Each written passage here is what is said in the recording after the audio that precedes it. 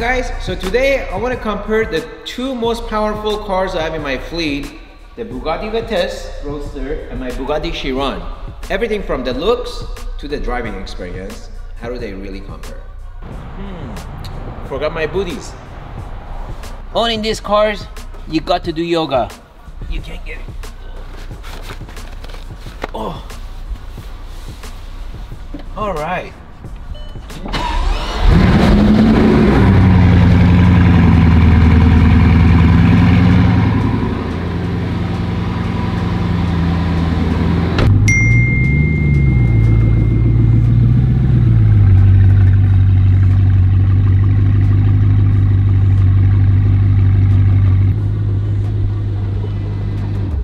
Let's go get the other beast out. I probably should use my booties for this one too. It's brown. I think I can handle a couple of things. Now, unlike Chiron, this one you actually have to put the key in.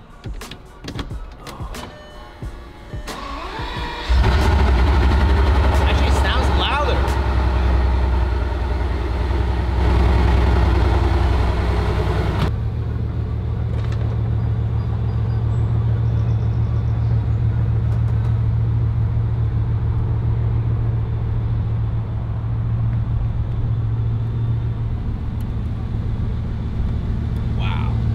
Look at this carbon fiber weave coming out in the sun. You can see my rear view mirror. I'm sure you got a better view.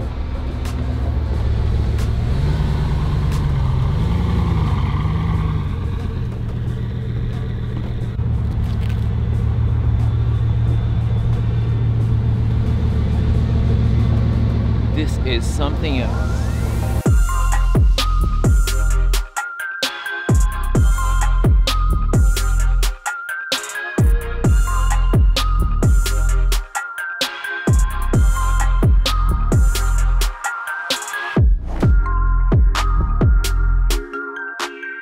So the big noticeable changes to the exterior is obviously focused more on the rear of the car.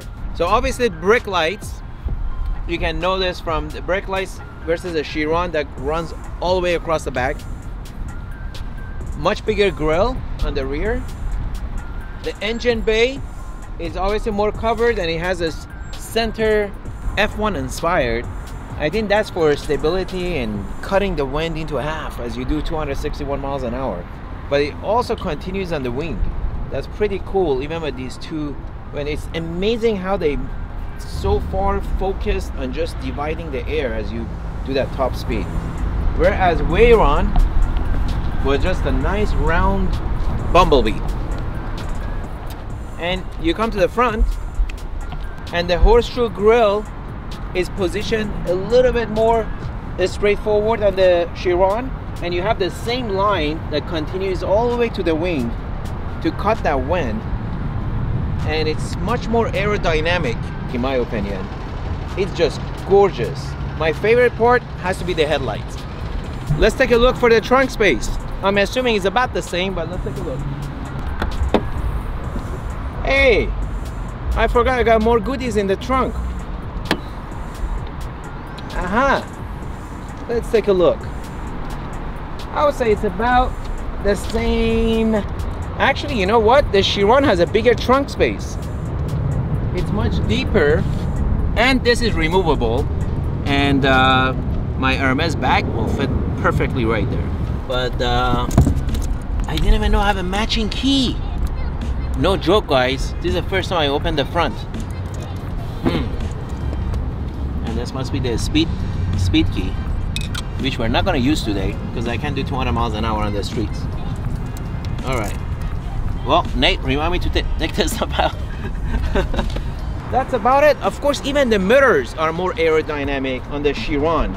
This line they continue throughout the car is very prominent. You can even see it on the fenders. So everything's designed about cutting the wind and keep it aerodynamic and getting downforce. Because this does 261 miles an hour versus the Vitesse, the fastest roadster car in the Guinness World Book, and I think that's 254 miles an hour with the top off. Isn't that something? So that was all exterior. Let's hop in and take a look in the inside. Well, personal difference, in this one I gotta wear booties, on the other one It's brown. It's not as noticeable when it gets dirty. My God, I gotta do more yoga. All right, as you can tell, the steering wheel has all the controls focused on the driver steering wheel versus the Vitesse and Veyrons, the old generation. A lot of the controls and switches were focused and installed on the center console. So you got your, let's fire it up. No key. That was cool. All I had to do, bring the key close by and boom. So you got all your climate control up here. So there's 4 knobs and these all have to do with air, flow, heat, cold. And there are hazard lights here. And that's about all you get that's installed on the center console, which I like because you don't have to, you know, doing 200 miles an hour, you don't want to be focused on the center console. You want to have everything at your fingertips. Wow. Right off the bat, as soon as you step out from the Chiron and you get into an old Veyron, this is 2014, not that old, but feels like a classic car. This is simple aluminum steering wheel. All you have is your pedal shifters, and there is really no technology at your fingertips. So that's the first noticeable difference. Again, but you do have that huge center console here that has your radio, audio, and you got your climate control. So this is all for your air, climate control, and nice thing with this car, it has a CD player, which I've never used, but who uses CDs anymore? Honestly, the Chiron Hermes seats are much more cushiony and comfortable. This one's pretty stiff, so I don't know. So far, I gotta go with the Chiron, but let's take it for a spin and see how it really drives. You guys ready?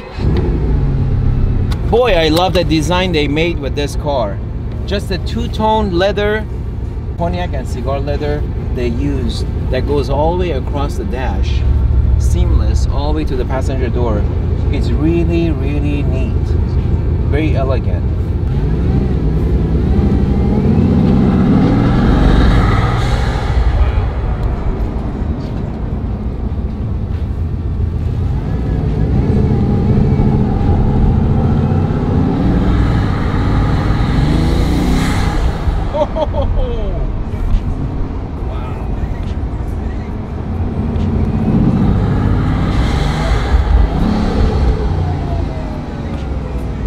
Got to have a convertible when you live in California.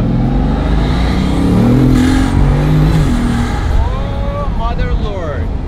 Obviously, with topless, you're gonna have a lot more noise. So you can't really carry out a conversation on your Bluetooth cell phone.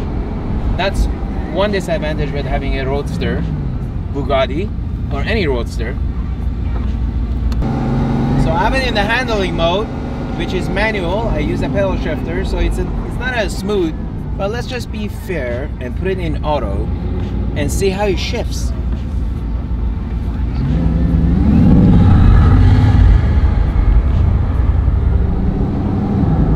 Pretty smooth, eh? Now when it comes to braking, hold on to your camera.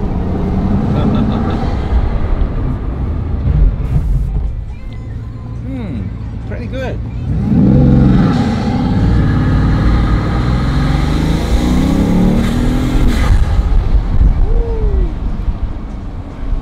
So to sum it up, this car is loud because you got the top off.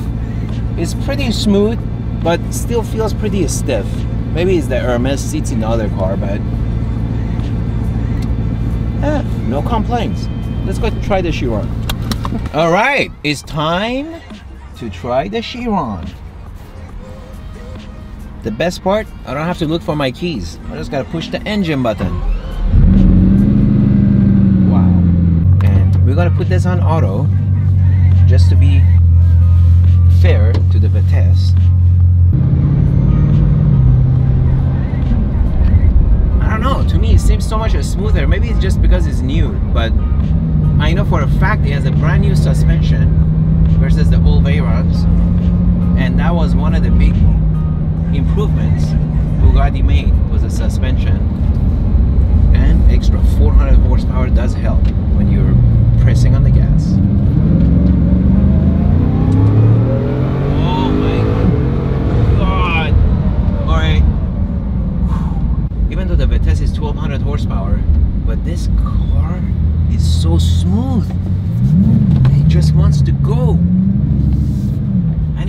make a fuss about it. The Vitesse makes so many noises. This one just smooth and quiet. I've noticed the cockpit is a lot quieter than the Veyron. This car, when it gives it all its power, is so effortless. Versus the Veyron, you definitely feel the power kicking in. Alright.